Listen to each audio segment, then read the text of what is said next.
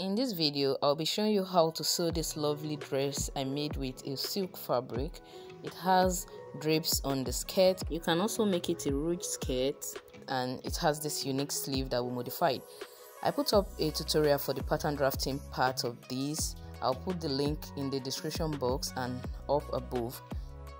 My name is Kemafrik. You're welcome to Kemafrik.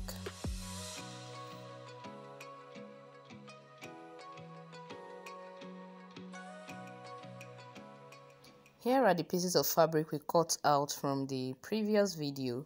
These were transferred from paper and we added the same allowances.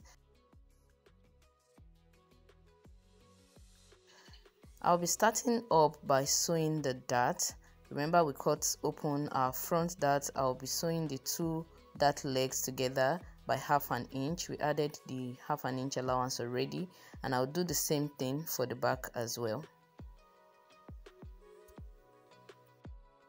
Now here it is. I have sewn in the front dart and the back dart, and we have our piece looking like this. The next step I'll be taking is to close up that detail, the keyhole detail at the center front, and I'll be using a method called piping to create a finishing for that part. So I've cut out this strip of fabric on bias, and it is just about 1.5 inches wide. I'll start by sewing by about 1/4 inch round the keyhole details there, and I'm doing this the right side of the strip facing the right side of the fabric. Once I have done that, I'll go ahead to notch to help the seam relax properly. Then I'll fold twice, okay? Fold in, then fold in again. At this point, I decided to trim a part of the strip because I felt it was wide. That wasn't quite the case anyway. This fabric is slippery, so working with a tiny fabric made it a little bit more challenging, but I wanted the finishing to look tiny. I didn't want anything wide and bulky in that front. So I went ahead to fold twice and to stitch on the seam line so that our seam remains invisible. From the outside, this particular seam will be invisible, but when you look inside, it will be visible. Okay, so this is what I mean. From the inside, you can see the seam line, while from the outside, you can see the seam line. Like I mentioned, this is just piping in case you are used to piping already. My whole explanation may not make sense to you, but just follow the steps or follow what you know already. Now I will be sewing the front and back piece together along the shoulder line. I'm stitching by ½ inch, which is the same allowance we have on that side. Here we have it sewn already, and I'll be turning that shoulder seam using my back facing. I cut out a facing for the back. I didn't do the same thing for the front piece, but this back has a facing. So this is how we want our facing to look at the end of the day, but I'm going to flip it on the front so that I can use it to close up the shoulder seam. And before sewing anyway, I went ahead to overlock the base of that facing just so it looks neat. Guys, there's no lining for this outfit, so you have to be overlocking as you're sewing if you don't want your clothes to look cheap. Now I have done that here, and it's time to fix my sleeve. I had a plan, or at this point, let's just say I have a plan to make like a draped sleeve. I didn't want it long, so I cut out a fabric. I think I explained this already in the pattern drafting video, and what I'm doing right now is just pleating along the armhole. Okay, I'm pleating. Another option is to do this on a dress form, which I will demonstrate. Just give me some time. So right now I'm pleating upward. You can pleat in any direction, but I made sure that my pleat didn't get to the seam allowance. I left about 2 inches from the side to where the pleat stopped. Okay, so that's for the front, and on the other side of the fabric I'll be pleating, creating pleats for the back. Okay, so I'm pleating the other side of the fabric on the back. I just hope this is explanatory enough.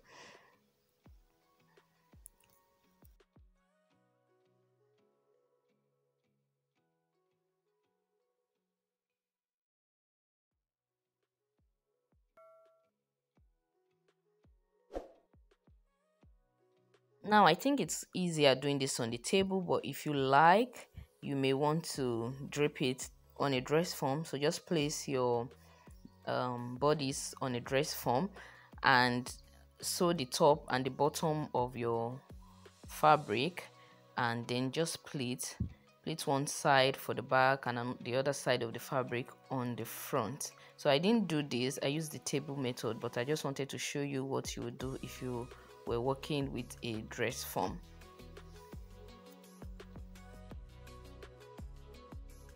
Now here is our outfit so far. I've sewn the sleeve in and we have this. Okay, so there are a couple of ways you can choose to modify this sleeve. You may want to add a band round the whole, I don't know, just be creative, guys. Now let's work on the skirt. When we drafted the pattern for this, we went ahead to create the pleats at the front, and I mentioned that there are two ways you can sew this.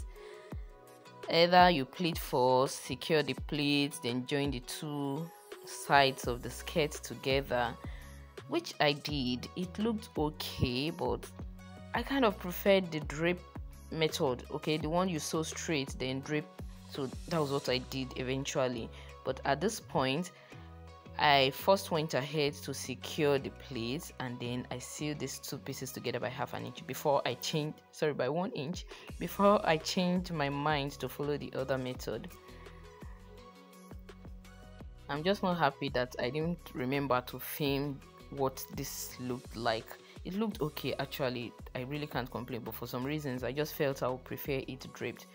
Okay, back to our bodies, guys. I need to sew the side seam. Remember, we have a 1 inch wide side seam allowance, so I went ahead to sew my side seam, the back and the front piece, right side facing each other.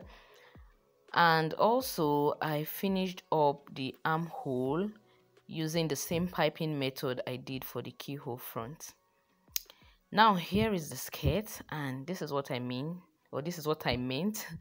I removed all the pleats and I sewed the two sides together, straight stitch by 1 inch, and we have this funny looking piece here. So I just left that. Now you can choose to drape on the table once again, or you go do this on the dress form. And if you're draping on the table, you just keep creating pleats and you keep holding it together with pins, and later you go ahead to tack. Here is the bodice once again. The side seam is sewn. I went ahead to overlock that seam, and now I'll be sewing the skirt part and the bodice together by the ½ inch seam allowance we added when we were transferring the pattern to fabric. So I'll do this and make sure that the seam I have at the front aligns with one of the darts. Okay, that was the plan when I was drafting. I made use of the same measurement from the center front. The next step now will be to fix the sleeve. Come on, guys, you all know how to fix zip. I meant zip. We all know how to do that at this stage, right? So I'm fixing the sleeve along the center back without using the facing. Okay, I'm not using the facing, I'm leaving the facing out, and this is what I have. Now I'll turn this piece inside out, then use the facing to close up the zip at the top right there. So I'll just zip this down and turn the facing, right side of the facing facing the right side of the main piece. Then I'll sew as close to the teeth of the zip as possible to give it that seamless look at the center back. So the last, no, sorry, not the last step, the next step is to finish up the neckline. Okay, we still have a part of the neckline bare. So remember the piping once again that we did for the keyhole there. I went ahead to do it for the entire neckline. Once I was done with this, I placed my piece on a dress form and I'll be draping as I like. The beauty here is that you can manipulate it as you like because you're seeing the finished product, and it's just easier to do all the twists and turns that you wish without feeling guilty or being scared that it will be challenging. Okay, so at this point, that's exactly what I'm doing. And you also have the opportunity to change the length, the length of the draped part. Just manipulate things as much as you're comfortable with.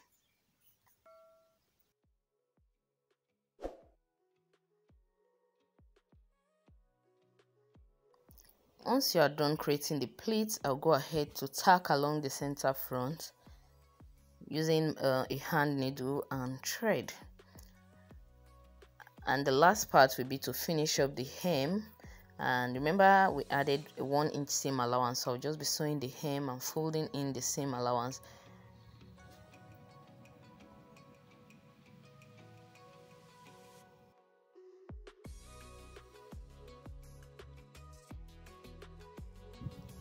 Here is our dress so far, and I'll go ahead now to tack each of these pleats.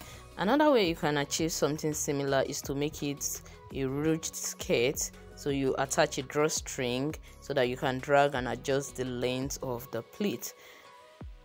Once this step is over, I'll go ahead to sew the hem of the skirt. And if you're not satisfied with the width of the slit at that front, you can still trim it at this stage to make it wider and more obvious. Now, another adjustment I think will make this look even much better is to also spread along the back of the pattern so that you can create tiny pleats along the center back as well. So that we somehow hold the pleat in the front so that it extends from the front till it gets to the center back. So you have pleats all around the skirt part of the dress. Though that would be like a different style, but I think that will look much better than having a plain back.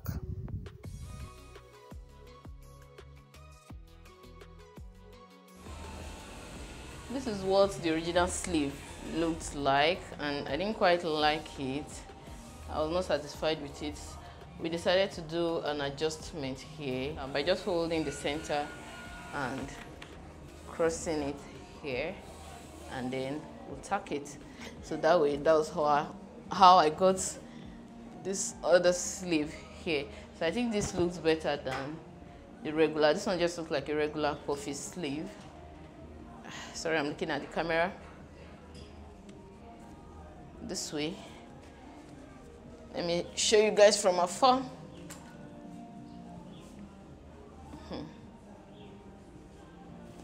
So this kind of will keep people wondering what it is or how did we get here, unlike this. So I'm going to go with this. This is the original one. Which one do you prefer, A or B? This is the first one, and this is the second one. So I personally prefer this, and I'll be going with this. Let me know the one you prefer in the comment section.